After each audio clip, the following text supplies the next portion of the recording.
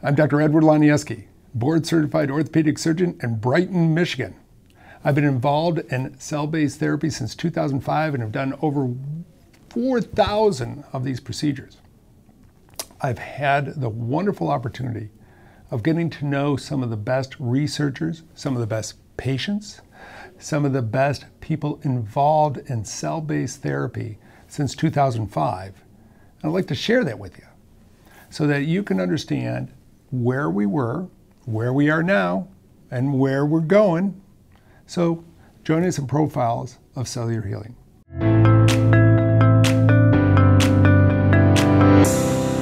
So welcome to Cellular Healing as we are talking today with Dr. Thomas Nabity.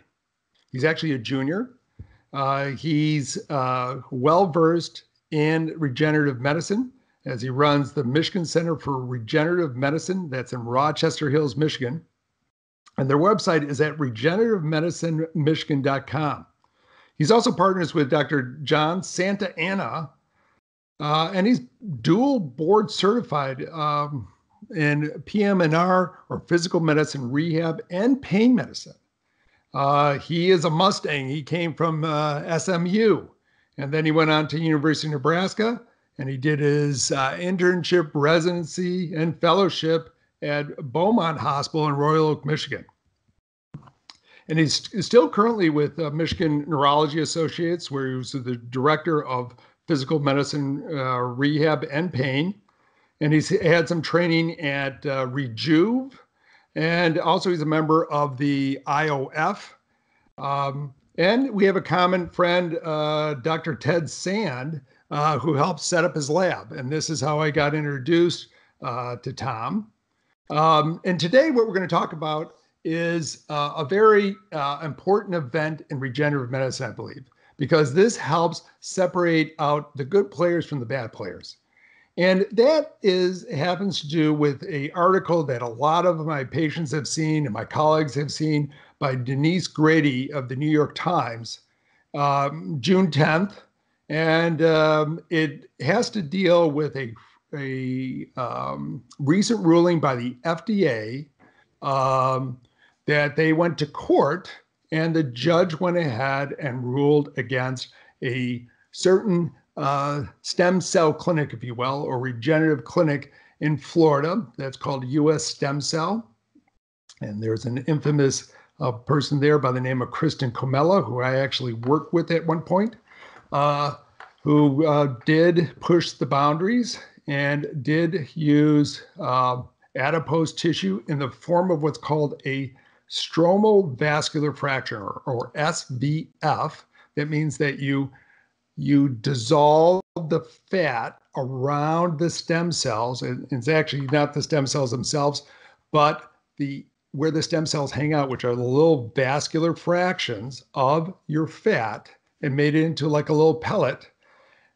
And that has a lot of stem cells in it. And then that would be injected either into the area of disease or given IV. Well, unfortunately, Kristen directed some people to go ahead and inject this into somebody's eye, and they had some blindness from this. And so this became a big issue.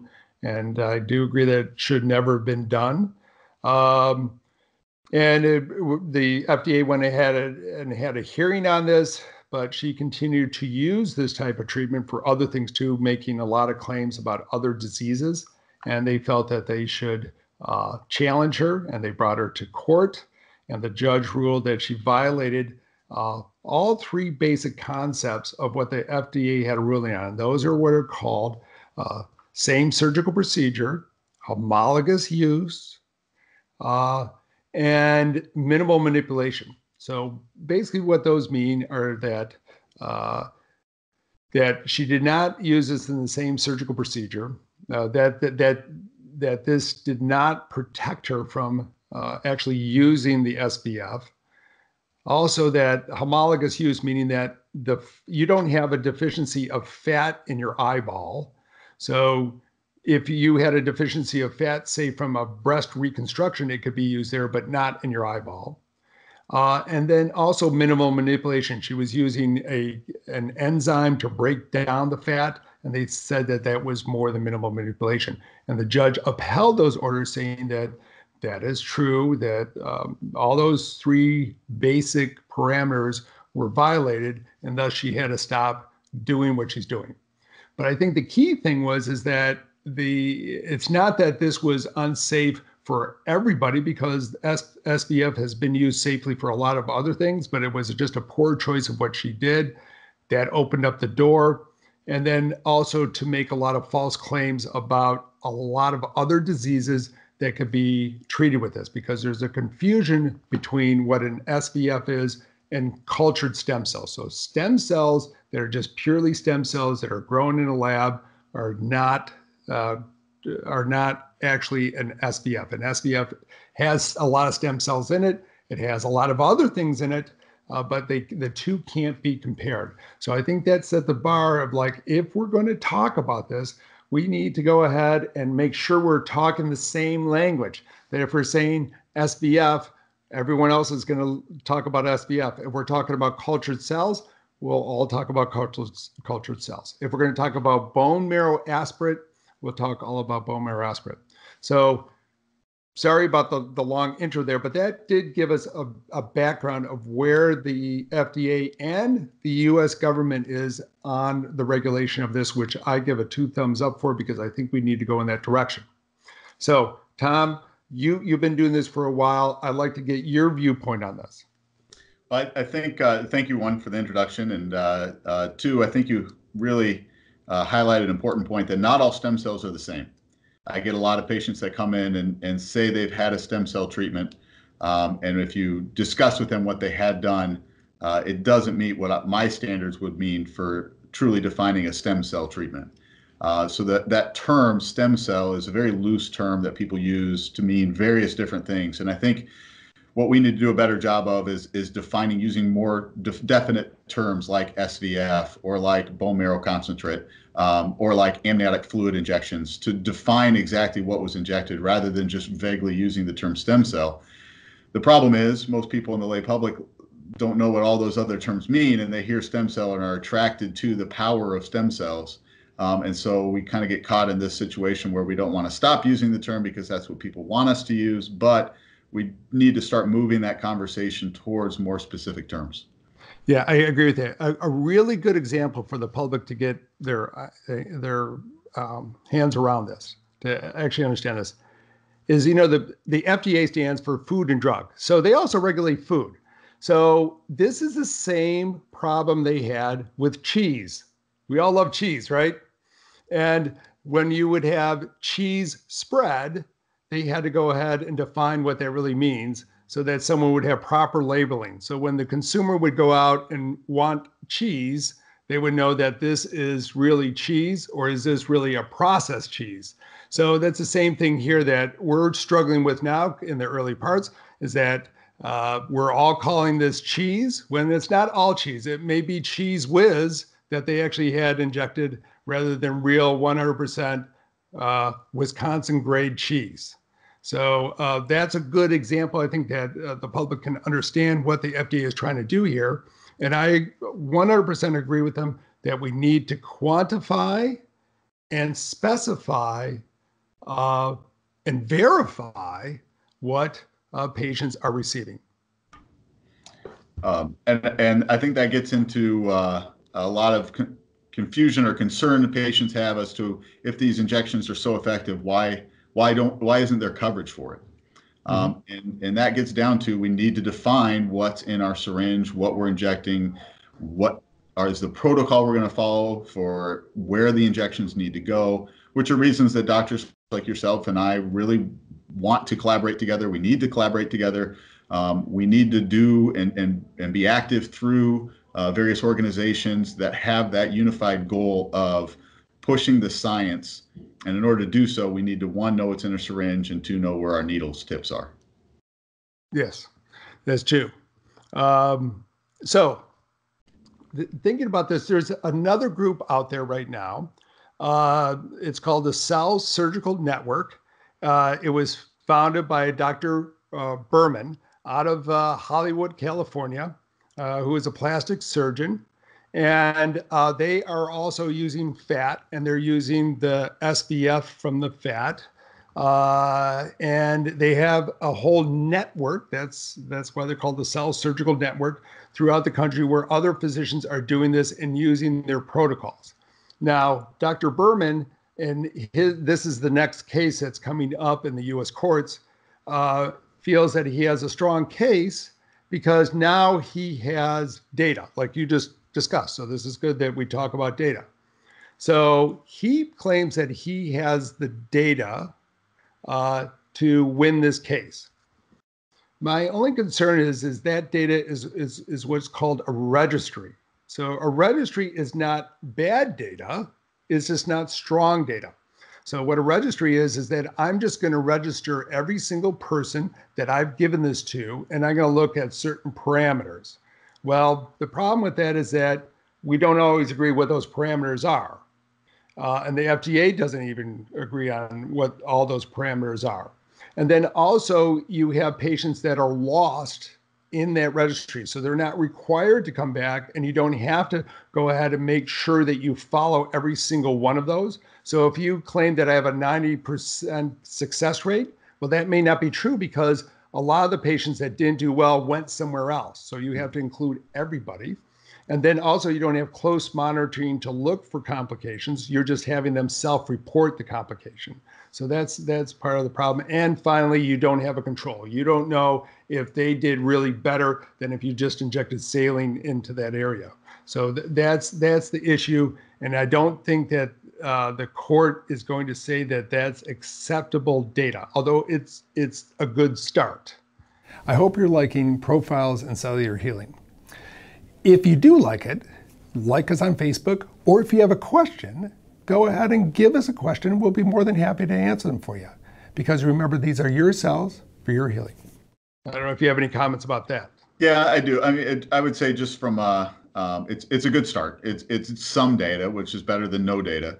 And the fact that he was using SVF, I think both you and I would believe that they don't want us using it. So, I mean, when it comes down to it, we're practicing in the United States. We need to practice within the guidance of the Food and Drug Administration, and their role is patient safety and public safety. Whether we think that halts our progress in science, that there's always going to be that give and take with progressing a new treatment plan or a new treatment science and what's safe for public use, because what we don't want is to have complications like what happened with those patients who were injected in their retinas and they go blind.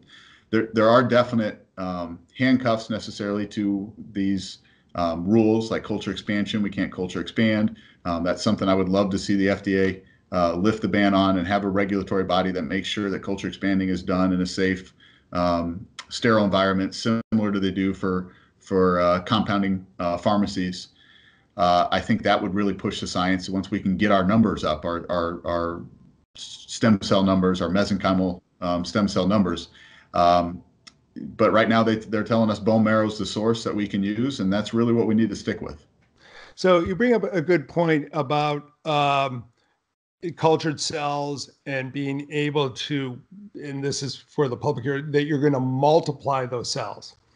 And I just want to just spend about 2 minutes on that because I think that's a key thing, and that may be a misperception. So yes, there are studies out there where they just use stem cells alone that are grown in culture. And some people feel that that's the golden ticket, that's the magic bullet that we need to do. But research out of China, and I've actually spoken and had conversations with the person who's in charge of that program through China, because when you culture cells, guess what? You get to patent them, and so then you now have the right to that. So when they compare it to autologous, meaning your own cells that are not cultured, they just can't get the same results. So there isn't any superiority for what we treat in orthopedics. Now, this is maybe different for other things, but for orthopedics such as arthritis, there is no superiority. And even the bone marrow itself from your own body has done better than if you have just cultured stem cells. And also we believe like Lisa Fortier out of Cornell also believes, and Brian Cole out of Rush also believes, is that it's just not the stem cells. It's that mixture. It's that niche that that stem cell lives in. So that stem cell that lives in your bone marrow has the stem cell, it has the plasma proteins that are there, and it has the growth factors. So that mixture together is what gives us the clinical benefit of that treatment. The other thing is about this is that why did the FDA get involved with cultured stem cells, and why are they concerned about that? Well, what they found out is that after 4 passes, meaning that 4 different growths of that cell, it starts to change. It starts to morph a little bit because it's not in the natural environment that it normally grows in, and so they're concerned about that. That doesn't mean that it's going to form cancer. They're just concerned about that because the cell morphology starts to change after 4 passes.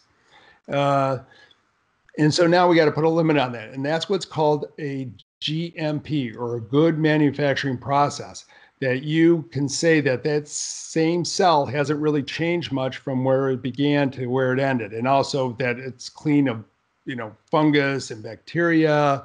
And then you count how many you have. So that's something that we're going towards.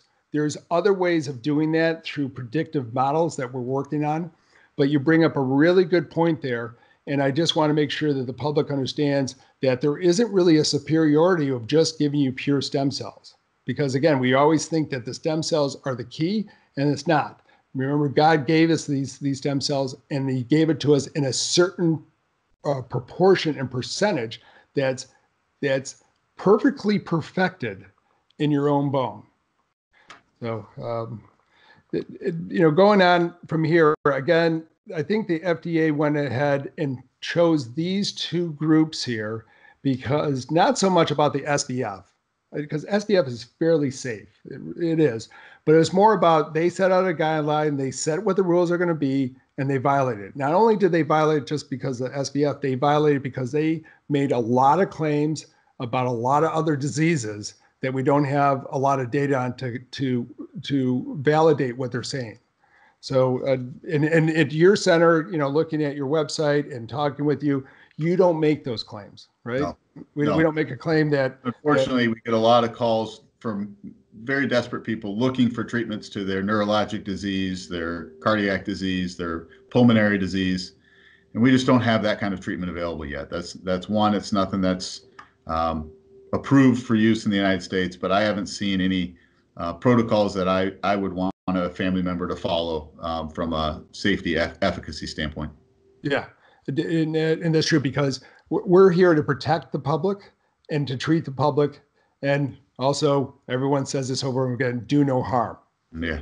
Do no harm. So so both of us, on our websites, we don't make any claims about, this is going to cure a disease, that this is going to treat any neurologic disease that comes by, because it's kind of like saying that penicillin will treat every single infection, right?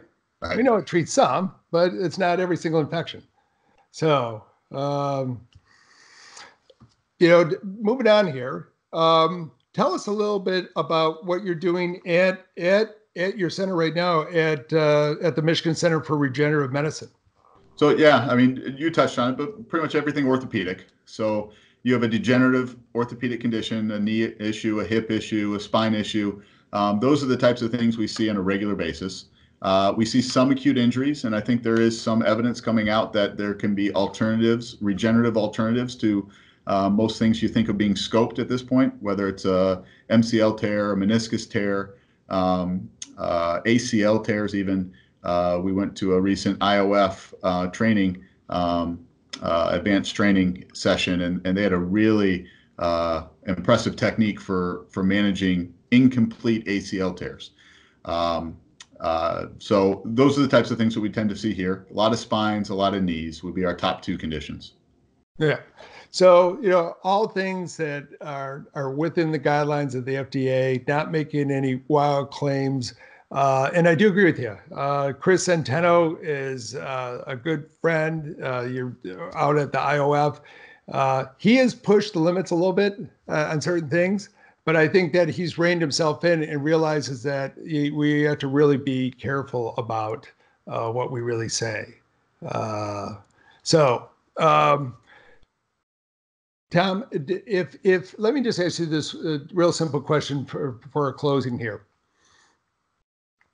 If you had your wish, the one wish that you would have right now of what you would like to see your clinic do over the next 5 years, what would that be? I have that vision. That seems like that was a prompted question, but it's not. No. So my vision is trying to make it easy for interventional pain doctors to make the bridge from their current pain management practice to a regenerative medicine practice. So I really see this as the future for patients that are suffering chronic pain conditions.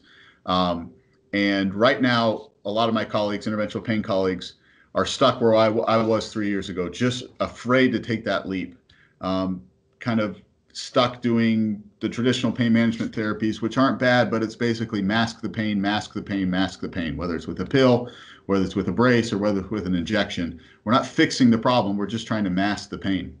And they're stuck there for more than anything financial reasons. They believe in regenerative medicine. They want to do it. They don't have the ability to pull out from their pain management practice, which is what's supporting their family and running their practice, to invest in the correct technology, to have the right regenerative lab so that they can then put the right substance in the syringe and then inject it into the same spot where they're already injecting cortisone and lidocaine to mask the pain. So essentially they already have the correct needle skills.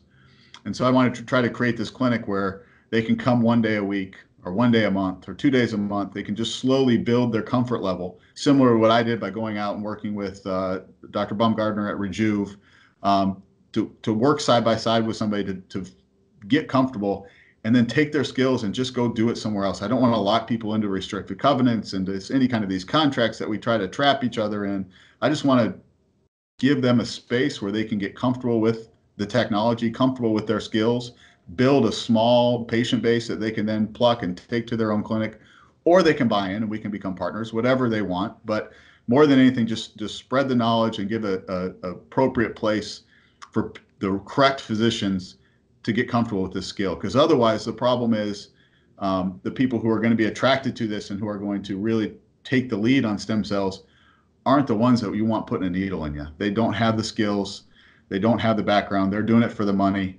And the patients get a bad outcome. And I kind of alluded to it earlier, but I can't tell you how many patients have come to me for another opinion because they've already tried stem cells and it didn't work, but somebody told them they should come talk to me because what I'm doing is a little different. They didn't have stem cells. They had a guy pull something out of a freezer, probably amniotic fluid, bend over the table, give them an intramuscular injection and say he just injected their back. He was nowhere close to their disc. He wasn't in their facet joint. He wasn't in their interspinous ligaments.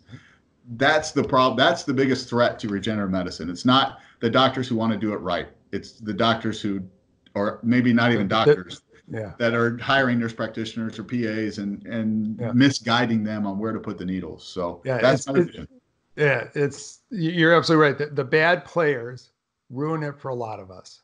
And we're just trying to do the right thing, the cautious thing. But when also, like you brought up, you do need to jump out there. And just like if you're a fan of the Lord of the Rings and the Hobbit, where the Hobbit had to get out of his hole, and you do have to, but when you get out of your hole, it's a great adventure. And this is something that it's a little unexplored, but we have to trust in the Lord. We have to trust in ourselves that this is the right thing because this is coming from our own bodies. This is what the good Lord gave us to go ahead and we're trying to make the best of it. And so, in final closing here, again, Thomas Nabity, Michigan Center for Regenerative Medicine in Rochester Hills. The phone number is 248-216-1008. That's 248-216-1008. And they're at regenerativemedicinemichigan.com. And Tom, I hope that we have a chance to talk again because we're right-minded people. And I totally agree with you. God bless you. We'll go ahead and summarize this online, and we hope to see you next time because remember, these are your cells for your healing. Thanks for joining us on Profiles in Cellular Healing.